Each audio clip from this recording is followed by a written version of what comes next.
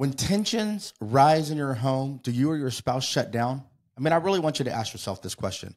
Can you go days or even weeks without talking to each other after you have an argument? Are you tired of getting the silent treatment when things don't go your way? Guys, in today's episode, we are on part 4 of 4, and we're talking about stonewalling your partner in marriage. This series has been all about toxic communication, and I got to tell you that the silence and the coldness that develops when you stonewall your partner can really drive an immovable wedge between you and your spouse. But I got to tell you guys, Stephanie and I have done this to each other too. It doesn't have to be this way. You can work through all of these toxic communication patterns, specifically stonewalling in this one, if you use the tools that were given you during every single episode. We know these tools work, not from a philosophical standpoint, but we know these tools work because we have used them, because all 4 pieces of this series, this 4-part series, we have done every single one of these toxic communication patterns to each other. So look, guys, welcome to the Legacy Driven Marriages podcast, episode 56. I'm Walt McKinley, and I'm here with my beautiful wife and my partner in crime, Stephanie. Oh, hey, everybody.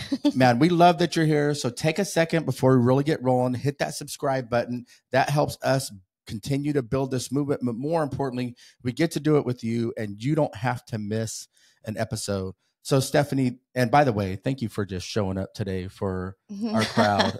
Normally we try to stay a week or 2 ahead on the podcast in case one of us gets sick.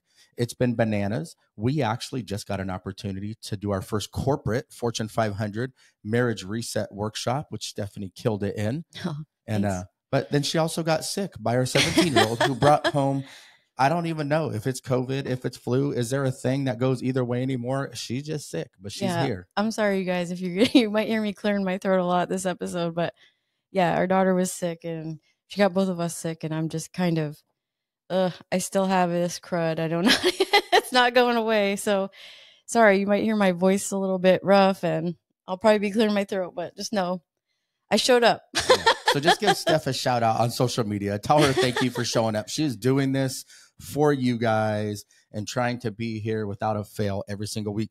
You know what's crazy is when we did our marriage workshop, we looked up some statistics, and not surprising, but 75% of all marriages have communication issues. I actually think it's probably 100%. I mean, don't we all have communication issues in our marriage? Yeah, and 25% of those are communication issues that revolve around silencing each other, like being quiet, stonewalling. Like, we're going to talk about all of these ways that stonewalling shows up in your marriage. We're going to give you guys some real examples like the last few weeks, but man, this will drive a wedge like nothing else. When you shut down emotionally, verbally in your relationship, it starts to become really hard to come back from. Well, I gotta be honest. This one I'm real familiar with, because this is my natural tendency when I feel hurt or upset, is to shut down, is to stop communicating. And honestly, that's a sign, I think, for a lot of us. If you know your partner, and your partner is normally willing to communicate about things, and they're pretty open about things, and suddenly they're just shutting down and not sharing anything and giving you the silent treatment and that's usually an indicator that there's a real issue there that you really need to get to the bottom of pretty quickly, because it's not going to go anywhere good from there. And we're going to kind of share with you guys quite a few different examples of what this looks like. And I'm sure there's a lot of you out there very familiar with this as I am. Yeah. By the way, as always, like, be honest with yourself. If you do these things, Stephanie and I have both done some of these things we're going to go over with you. I've definitely done, I'm more verbal, I'm more assertive. I want to have the conversation. So stonewalling isn't really my jam. Forcing you to have the conversation is not healthy in the moment either. That's kind of more where I come from. But like Steph said, she'll stonewall, or he has in the past. And these are things that we all really got to work through. These are things that are formed from our I got to say, I'm glad that this was not your go-to, because this is what kept us from getting to a really, we know a lot of couples where both people will do this. And if you both aren't speaking to each other, and you go days and weeks without speaking to each other, you're going to have a really hard climb to come back out, because once that communication shuts down, that's kind of where it all shuts down. So I'm really glad that, Walt and I are opposites. So he was the type always like, pushing to have the talk. Thank goodness, because that allowed us to allow that communication to keep going. And you need that in your relationship. Yeah. I mean, how can you or your spouse make it out of the hole that maybe you've dug into in your relationship? And if you're not even willing to have a conversation around the underlying problem that's actually driving the wedge that got you to the point of stonewalling each other in the first place. We can't tell you how many couples we've seen this with in recent marriage workshops, couples that we've known for decades. The first thing I want to talk about is the silent treatment. When one partner ignores another one completely. Like, you don't even respond to messages. You don't respond to calls. Any attempts at conversation are met with like that one word answer, if you say anything at all. And you're really doing this for prolonged periods. I mean, we talked to a couple, they would go days, sometimes weeks without talking, thinking in their head the whole time, I'm not going to be the one to break. I'm not saying something until you say something to me. And the other person's thinking the same thing. And then nothing said at all, which is worse than maybe having an argument out loud. Right. At least if you're talking, you can at least figure out where that person's coming from. But if they just won't even talk about it, where do you go from there? You kind of can't. You're going to be stuck in that really bad cycle of wanting to do that back to them. Yeah, it's just it's the opposite of the good thing of reciprocity. You know, reciprocity can work really in your benefit, but man, when you're in that tornado of emotion, when you're in that spiral of negativity in your relationship, that I'm not going to talk to you if you don't talk to me, and the other person's thinking, I'm not talking to you if you don't talk to me, and they're just waiting for each other, someone to say sorry, when really both people need to be adult enough in the moment and realize, hey, if our marriage is failing, both of us are losing. We got to create this team win, and we got to have this conversation maybe that we haven't had for a little while. Yeah, the next one is the refusal to discuss issues. So this is a little different. I know it sounds like the silent treatment, but it's a little different in that, you know, they might still talk to you about things that don't have to do with the problem that's going on. Like, they'll still discuss the things maybe with the kids or other really, you know, other things going on in your life, but they won't discuss those real issues. They always kind of find a way to avoid the issue. And that's not good either, because you still need to be able to discuss what's underlying, because otherwise those resentments just build. And we know what happens when the resentments build. Right. We talked about those expectations not being met, and you're disappointed, and that leads to a resentment, and those resentments build up. And before you know it, then you can't see any good.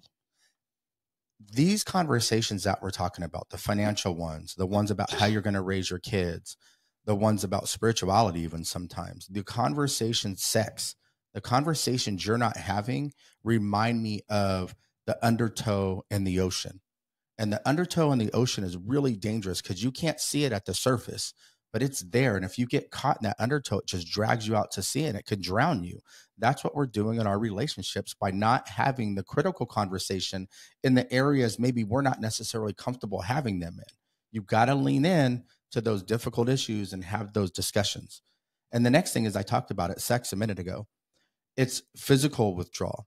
And I got to tell you, ladies, I hear from men do this way more typically than men do. It's a very transactional relationship. If you're not doing this, then I'm not doing this for you. And typically, if a woman feels like a man's not doing something for her, then we're not going to have sex. And there's a physical withdrawal there. And let's be real, sex in its beauty is a way to connect and become one. And also, it's the physical intimacy piece. That's one of the three pieces that we talked about before that we really need when it comes to intimacy. That's scratching backs, that's holding each other's hands. And yes, that's sex too. It's all of those things. So when you withdraw physically, man, I mean, it's a slippery slope to maybe somebody going around and cheating on you. Because if you're not willing to date your spouse, and if you're not willing to do those things, somebody else is. I'm just going to add, it's not just sex, because it's mentioned here that this could be like, if the subject comes up, they leave the room, they go for a walk, they turn away from the other person when they speak, so they're not physically engaging with you, then you know there's an issue. There's an underlying issue there. Yeah, and the next thing is one-word responses. We've all done this. Like, I'm fine. Go ahead. You know, just a couple syllables in there, and that's all you're willing to give your spouse in your short, curt, shitty tone reply that you just gave to them. I know I've done this one. So no judgment. If you've done it, give yourself some grace, but stop. I've definitely done it too. I don't know anybody that probably hasn't done that. Because when you are mad, you just tend to, you'll just say enough to just be like, let them know you're mad without actually having to say anything else. Well, it's like when you tell your spouse and they're really pissing you off, you're like, whatever. But really what you want to say after that is a F you. You know, because you're so pissed, but you know you can't say that next piece, or it'd be very inappropriate, or that's crossing a boundary and crossing a line in your relationship you don't want to cross. So you're like, whatever. And then you just walk away. Yeah, so just so you guys know, saying I'm fine or whatever is not communicating. Yeah. That's why this is one of the areas of stonewalling is you give just a couple syllable answer back to your spouse. So don't think it just a silent treatment is what we're talking about. So when they say is everything okay and you say I'm fine, you're clearly not fine, and you need to elaborate on that. Yeah, I just want to do a couple more of those. Why don't you take that one? This using diversion tactics. Ooh, we've seen people do this. I have to say I recognize this one for Walt. Walt does this one a lot. Call me out right now, y'all. Come on, somebody come save me. Where's all the men at? Yeah, when you're trying to talk about what's going on and they just change the subject on you, you know that they're diverting the subject for a reason because they don't want to talk about it. And that's usually the indicator. All these things are like, these are those warning signs. Like when you see this happen, that means you do need to sit down and have a real conversation, make the time for it. You know, the thing is, in part 3 of this 4-part series, we talked about defensiveness. I have a tendency based upon the way that I was raised to just take things defensively. Even when they're met with pure heart, it's just a little bit of feedback that I need to receive because maybe it's a blind spot or maybe it's just a conversation we need to have in our marriage. I know quickly I can try to turn that conversation around and make it about the other person. And that's something I've been really intentional and hard, working on very hard. So if you have a tendency to turn the conversation around when your partner tries to talk to you about something critical in your relationship and you make it about them and how they're not showing up just because you've gotten defensive, take a step back and take a breath and realize if it's coming from a good place from your partner, there's some healing and there's some work that you guys really need to do in your relationship there. But more importantly, you need to do internally with yourself. I agree with that one. I don't know about they have timeouts on here, but I don't want people to confuse. Timeouts can be a really good thing, but they can also be a bad thing. The timeout is bad if you call timeout and walk away and then you never come back to talk about it. Then you left that unresolved and you're leaving your partner feeling frustrated and it's unresolved. Take the time out if you need to because you know your emotions are out of control and it's not going to go anywhere good because you know you're just not in the space to have that kind of conversation at that moment. Then by all means, take the time out. But you have to revisit the conversation when you've calmed down. Don't leave it out there just to, nothing was resolved and they don't know how you felt about it because then it becomes a resentment. And I think in those moments, you really need to schedule the time to have the conversation. In the heat of the moment, in the heat of the battle sometimes, and we know arguing with your spouse sometimes can feel like a battle. You know it's being escalated. You know tempers are starting to get hot. You take a time out. You know what? We're not saying anything constructive. Let's stop. We'll revisit this conversation. Then schedule a time to revisit it. Even if it's maybe 24 hours later or 48 hours later, give both people time to reset emotionally, maybe write down some thoughts that they have and come back with the solution-focused approach on how you can work through the issue and compromise, and then come out the other side of that with a team win. That's really important versus what Stephanie said. Time out. It's getting hot. We're really escalated. Nothing's going to come from this. And then you just sweep it under the rug and nobody talks about it again. That is the fastest way to draw a divide and be on that slippery slide to divorce. Not talking about something is the worst thing that you can do. So we gave you guys some solid examples, right? Always build self-awareness. That's how we feel about it. Now we're going to talk about what can you do to show up in your relationship with more patience and understanding and really effectively communicate differently, especially if you have a tendency to stonewall. Like Stephanie. Got him. Yes. Like me too. Okay, guys, I gotta admit it too. So the first one we're going to talk about is creating that safe, supportive environment for communication to happen. This is really, really important. The only way your partner is going to open up is if they feel like they're going to be seen and heard. So in order to do that, we've talked a lot about this, that speaker-listener technique is really one of the best ways to do this, to where you both get a chance to speak and you both get a chance to hear each other out. And both people leave that feeling seen and heard, because you have to actually repeat back to your partner what you hear them saying. And they get a chance to let you know if it's correct or not. And, both people will get a chance to say what they need to say. And you can move on from there and try to have a solution for both of you where you both compromise and everybody wins as a team. And in those moments, it's continuing the I statements.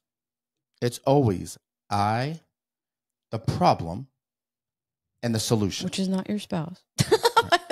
I, the problem, and the solution. That's how you have a constructive conversation in your marriage. And then you got to leave out words like always, never, and you. And the you part of that is probably the hardest thing to leave out of those conversations. Because let's be real, part of the problem you feel like in the moment when you're upset is your spouse. But if you take a step back and you look at a deeper layer, the spouse isn't your problem. The issue that you guys are having trouble working through becomes the problem.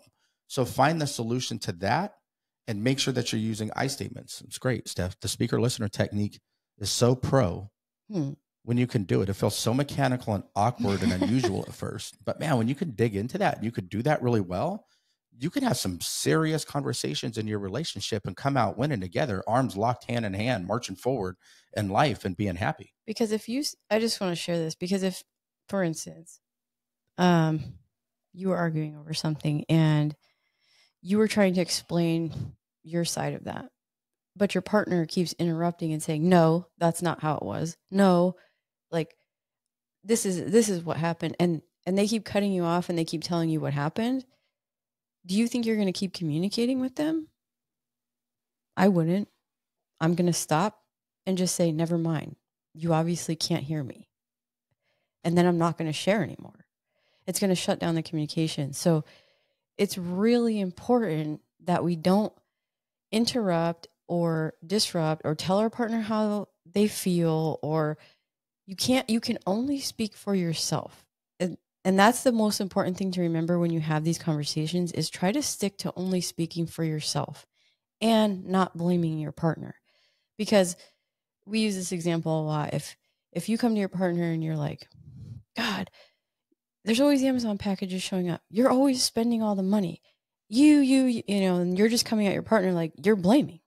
And immediately they're just going to be on the defense to defend themselves, versus coming to them and saying, hey, I'm feeling like I'm getting a little worried about our savings account. It seems like it's really getting low. Like, can we sit down and look at this together and maybe write down a budget or figure something out to where we can like stop this? You know, when you come to them and say, I feel this way and, you know, here's my solution.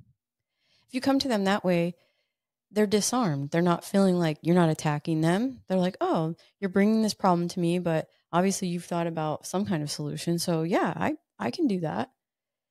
Do you see how different that looks when you're coming at them in a way that's aggressive and you're attacking, versus I'm coming to you to say, hey, I feel like I'm feeling like this. You're letting them know how you feel. You're not blaming. You're bringing the problem you see. And maybe they don't see it, or maybe they have a different point of view, but then they have a chance to say that without feeling like they have to defend themselves. They're just going to say they see it differently. Yeah. And when you created that safe and supportive environment that we're talking about, really then you encourage your spouse to openly communicate with you. Your spouse is never going to communicate with you if you don't create this safe, open environment where they can do so. But when you do that, and then you go to your spouse and you say, hey, I really want to hear what you think about this. Here's kind of my thoughts. Here's my solution. What do you think? Mm-hmm. Then as a spouse that's receiving that, you say, okay, here, what I'm hearing you say is you want to spend a little less on Amazon and a big cable bill and maybe going out to dinner too many times per month so that we can save some money because it stresses you out. Yeah, that's what I'm saying. Yeah, it kind of stresses me out too, but I don't want to just save money and not enjoy life. So then they tell you what their solution looks like, and then you get closer, because most of the time, even, God, when you're talking politics or when you're talking anything in life, the loudest voices in the room typically are going to get heard the most, right? But that makes people feel not seen and not heard, because some people just shut down. That's how they are. Some people don't want to argue about it anymore, so they shut down. This is where stonewalling happens. But when you can have these conversations and both people feel validated, both people feel seen and heard, both people are encouraging their spouse to give their opinion, knowing their spouse's opinion is part of the solution that you're building together, then you create this environment where you can have every conversation you need to have a happy marriage. Because a happy marriage only comes from the struggle. It's easy when it's when it's on easy street. Those first 2-3 years of puppy love, when things aren't really getting on your nerves, or it's not that big of a deal, those same things that you felt like weren't worthy enough for you to have a conversation 10 years in are grinding your gears. They're pissing you off. They're making you upset. So you got to have those conversations with your spouse, but you got to do it in a constructive way.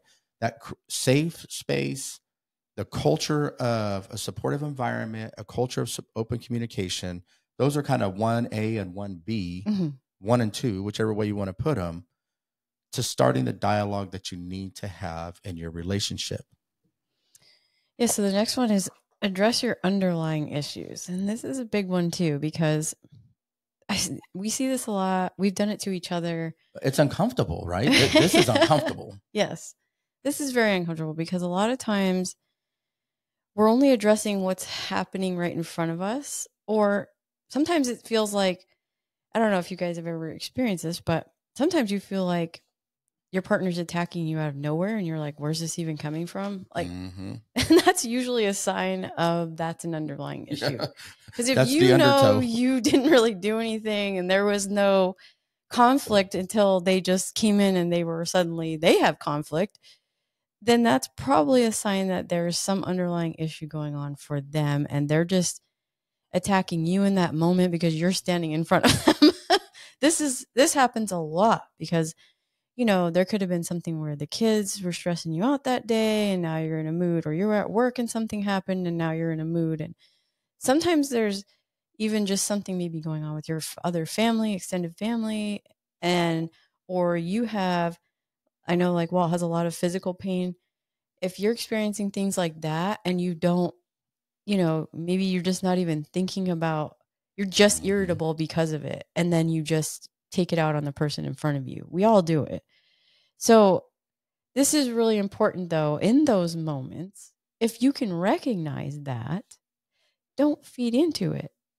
Take a second to let that, don't answer right away to them. Maybe you take a second and then you say, is everything okay? And that kind of disarms them in that moment to be like, you know what? No, it's not okay. And they have a chance to explain without you, returning the fire, or, if you shoot back with something, then now you're off to the races. You're both going to it's going to escalate from there to where you're just yelling at each other, and nobody wants that. So yeah. And I think the next thing around this is stop running from the triggers. When you get triggered emotionally and you want to react and fire away at your spouse, don't run from that moment. Start to take a step back, take a breath, compose yourself maybe, and then realize, and sometimes this has to be after the moment, realize, hey, there's an area that I need to work on in my relationship. There's an area that I need to work on, maybe from some childhood trauma that I haven't resolved. Maybe it's from a previous relationship experience I haven't resolved that I'm bringing into this. So those triggers aren't a bad thing. I think people always talk about them in such a negative way. It's just an opportunity to show you real live and in person an area that you still have some growth or some healing that you need to lean into pretty heavily. I know for me, you guys, a lot of you guys, if you've been listening to the podcast for any length of time, you know that I've had a really traumatic childhood. For me, I realized that I was bringing a bunch of negative attributes into my relationship. And if I really wanted to be driven by love, instead of being driven by hate, or I'm gonna get my life together, I'm gonna create this family in spite of the things that I've been through, I needed to dig in and lean in on some healing that I had to do too. And that takes us to the next thing. Sometimes you need to seek professional help. We have this stigma in our society, and people are so judgmental of others that are going through therapy or need counseling. And by the way, this is where Gen Z gets it right. Gen Z is all about therapy and counseling and these things to get these unresolved issues that we're sitting on out of the way. Sometimes counseling, you need to go individually to do some individual healing, but sometimes you need that mediator in your marriage. And by having that person that can really see it objectively and give you sound, solid advice in the moment, where it's not just your way and your spouse thinks it's their way and you're never coming to a solution or resolution together. And you can lean in with somebody who does this as their profession. You're going to have a great relationship because of those things. And we go buy coffee, we go out to dinner. God, we do all these things and spend our money on buy $1,000 cell phones. But we won't go spend $1,000 or $2,000 or $3,000 or hell, $5,000 to save the most important relationship that we have in our life. The relationship that's not only going to make each other happier in our marriage, but it's also going to have a profound impact on our children, on whether or not we get divorced or whether or not we're willing to commit, go to therapy, and come out of that season of our relationship stronger than we've ever, because we've shown each other the level of commitment we can have. Don't lack when it comes to spending money in counseling or therapy or marriage retreats or marriage conferences or whatever it is that's going to put your marriage back on the right track. Sometimes you just need that extra voice in there that's going to give you some clarity that you're not seeing in the moment. And sometimes it's hard to, if you're in a place where, because trust me, Walt and I have been here, where we just, if you get to that point where it's like you almost can't even stand each other and you really can't even, then that's really the time to probably go see a counselor and have that mediator. And because sometimes it really is all about feeling seen and heard, you guys. When we don't feel seen and heard, and sometimes it's just really hard to get our partner to a place where they can do that, then you need that person in the middle that can kind of create that for you and have someone that hears you out. And maybe they can get through to your spouse in a way that you couldn't in that moment. For us, we didn't actually go to professional counseling, but we went to a marriage conference, and just hearing other people's perspective on, and hearing that we weren't alone in how we felt was huge. And it did a lot for being a catalyst to getting us to communicate again, because it was like, oh, the way they put that, that's how I feel. And then we were able to understand each other better, and that we were just coming from a different place. Even the marriage workshop we're facilitating now, one of the folks in there this last week said that specific thing. Do you remember?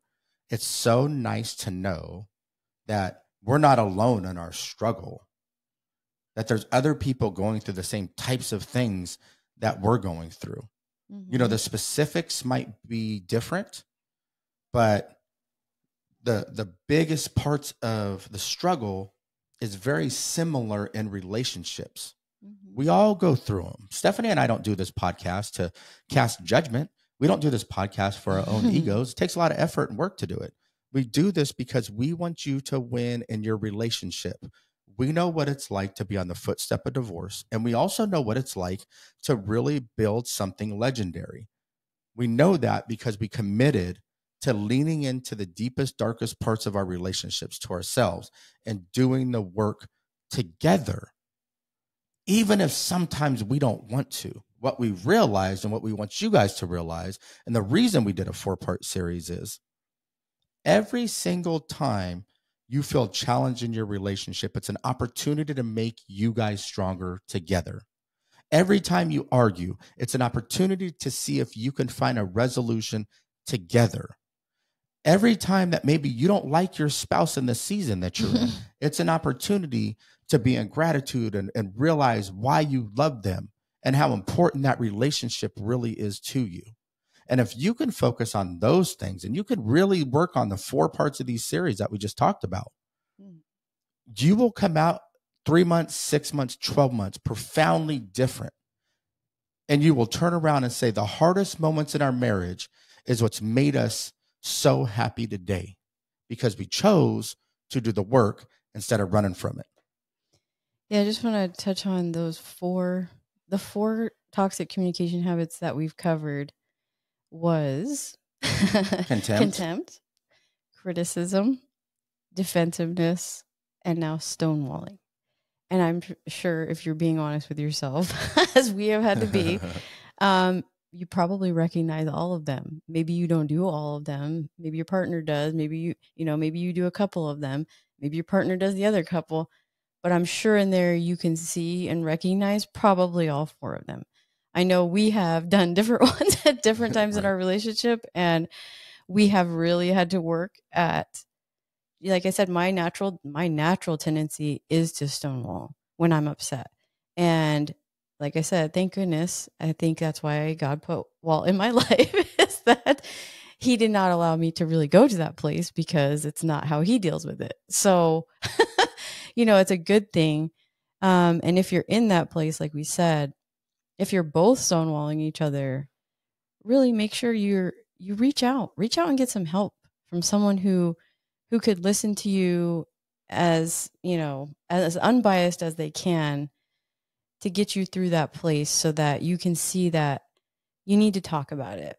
I mean, don't just shut down. It won't do anyone any good. You can't win in your marriage if you just shut down. And it takes someone to be like, hey, we just really need to talk about this. It takes humbling yourself and saying, like, because all of that it really is pride and ego, that you just won't speak about it. It's your pride that's making you do that. It takes humbling yourself to say, we really need to talk about this. And I need to, be an adult in this moment and realize, like, I can't act like, because sometimes it is, you're kind of acting like a child in that moment where it's like, no, I'm just going to dig in my heels. I'm not going to do anything.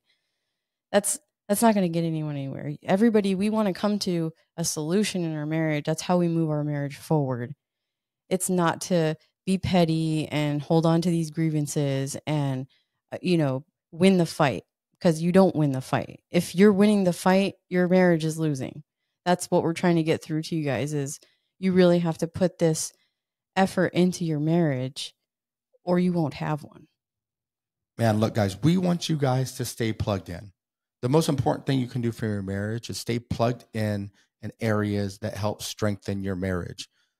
Go to legacydrivenmarriages.com. Do it right now and sign up for our weekly newsletter. We are giving short tips, tricks, foundational advice, things that we've done, things that we've heard from other people, things that we've learned in some of these marriage workshops that we facilitate, that are going to be able to help turn you into a power couple and help you build a legacy-driven marriage and a legendary family that lasts long after you're gone. So do not delay. Legacydrivenmarriages.com. Go sign up for that and get the newsletter and continue to listen to this podcast. But until the next time, get into the arena of your marriage, keep fighting for your relationship, and keep elevating your generational legacy. And we'll see you guys next Tuesday. Let's go.